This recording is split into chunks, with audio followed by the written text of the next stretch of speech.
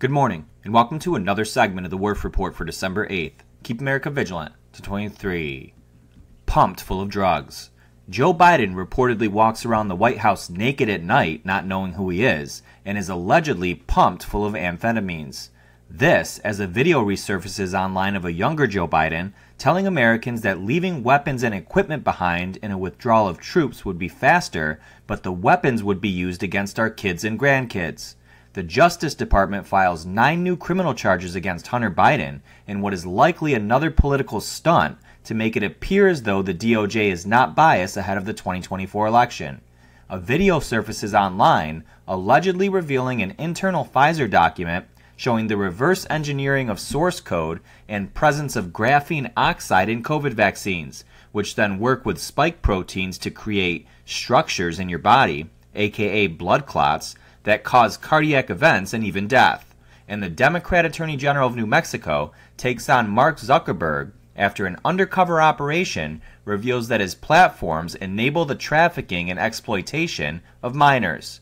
First, to the corrupt Department of Justice, where a 9-count indictment charges Hunter Biden with tax evasion, failure to file and pay taxes, and filing a false or fraudulent tax return. The indictment references a 4-year scheme to avoid paying $1.4 million in tax obligations from 2016 to 2019. If convicted, he would face up to 17 years in prison. But don't get our hopes up until we see Hunter Biden behind bars. This is all just a ploy ahead of the 2024 election to make ignorant Americans believe that the DOJ is not biased. It's political theater, folks, and nothing more. Very likely nothing significant will happen to Hunter, as per usual. Meanwhile, Daddy Joe Biden has problems of his own. Alex Jones sat down with Tucker Carlson and revealed that sources with the Secret Service and others say that Joe Biden, quote, is completely out of his mind, and, quote, he wanders around for the entire 2.5 years, but it's getting worse. Naked in the White House in the middle of the night. He doesn't know who he is. They have to give him a bunch of drugs, a bunch of methamphetamines in the morning. Then, they've got to drug him at night. Sometimes he's got to, though. He'll be out for the morning for a while, and then comes back out at night for a ball. That's when there's a real problem.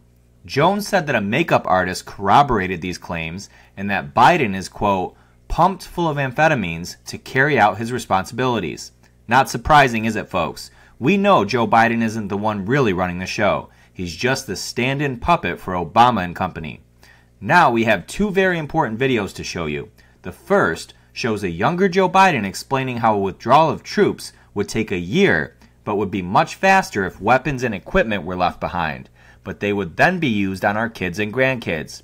The second video exposes how an internal Pfizer document containing the source code of the COVID vaccine shows 15 billion nanoparticles of graphene oxide in some dosages of the shot, which then work inside the body with the spike proteins to create structures, aka blood clots, which in turn cause death and cardiac events. Want to keep watching? YouTube continues to ban our channel and remove our truthful reporting, previously labeling our content as, quote, harmful to the public. Support us and sign up for full segments at thewerffreport.com, where we can say exactly what we want without the censorship or suppression. Only $6.99 a month or $49.99 a year. You can also take advantage of our current special going on now through Christmas Day by making a one-time donation of $50 or more through the link in the description of this video and receive your choice of either a Werff Report coffee mug, Werff Report tumbler, or a Werff Report t-shirt while supplies last. You will also receive a 1-year subscription complimentary to our full segments at thewerffreport.com. We truly can't do this without you, so please support us today. Go to thewerffreport.com to sign up or donate today. God bless you all. God bless President Trump, and God bless America.